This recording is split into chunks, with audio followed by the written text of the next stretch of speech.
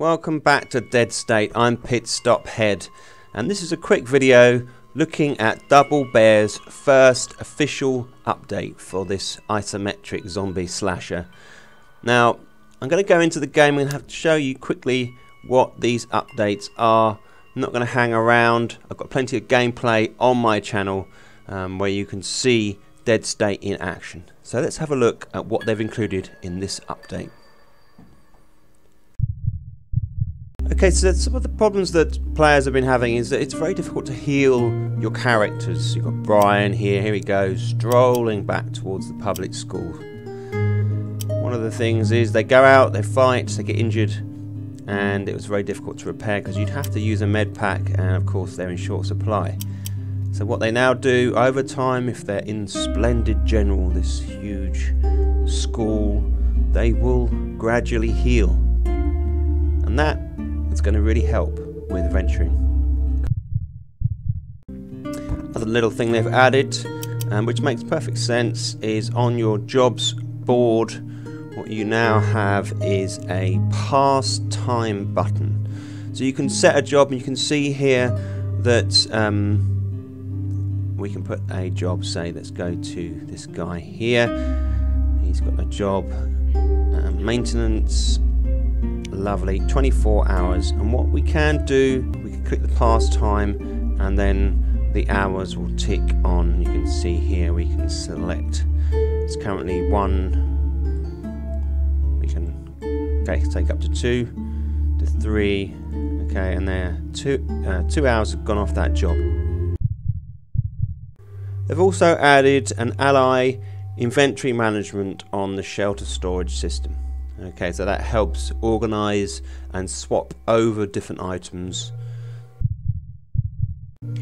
It's also worth pointing out that they've added the option to choose parts to assist when fixing the fence. Now, at the moment my fence is fully repaired, but when you do need to repair it, and you will, and it's one of these things you have to keep coming back to, you will be able to select parts, and that will help speed up or improve how you repair your fence.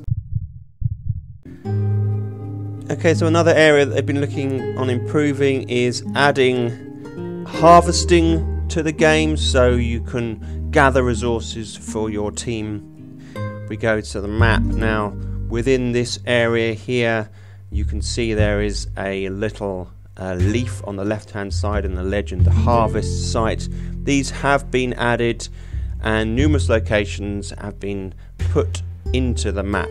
And what we're going to do is have a look and see if we can find one. It's also worth noting that the developers at Double Bear have also added 10 random map encounters. So we've got 10 more locations within this vicinity. So what we're going to do is set our little team out. It's quite late, and this is my last day, unfortunately. But you can see here, this is a fishing location. Unfortunately though, we don't have any fishing poles. That is one of the things they still need to add, and they acknowledge that on the text for the update, that there are no fishing poles. But you can see that they're expanding the game and that is available. I've just put it on there. You can see the sign, your party has no fishing pole. That will be something they add very soon, no doubt. And that's going to be really handy because obviously you need to keep your team stocked up with food to keep morale high. We have a field. Okay, so this is another random encounter on the map. A generic name, a field. They're probably going to expand out the descriptions for these particular things, but imagine you're heading out in your map and you just happen to come across some zombies or a campsite or something like that in a field. This kind of makes sense. Okay, so this is partly what this game needed. It needed more locations. Obviously this is early access demo, so there was only going to be a limited amount of stuff you could access, but now they've added this, they've put this in, so they've expanded out this early part of the game. And you can see here this random encounter has given you the option. It's a shortcut through a field. Shall we take it? I think so. So we're going to go into this particular encounter now.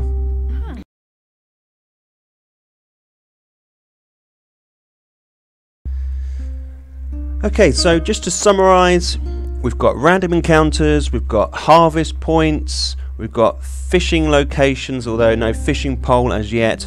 We've got additional inventory management options. We've got healing over time, which is something that's really has been needed in the game. We've got a new passing time section in the jobs board, and you can choose parts and assign those to repairing fences, which is no doubt going to speed things up.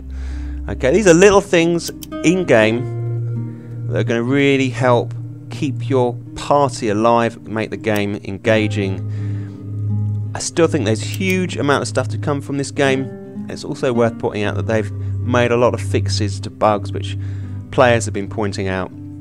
So this is a really positive step forward for Dead State. Lot to come. That's a Pitstop Head video as a Dead State update. Check my channel, subscribe. There's other Dead State videos on there, gameplay, tips, hints, all types of stuff. So I'll see you in the next video. Thanks for watching.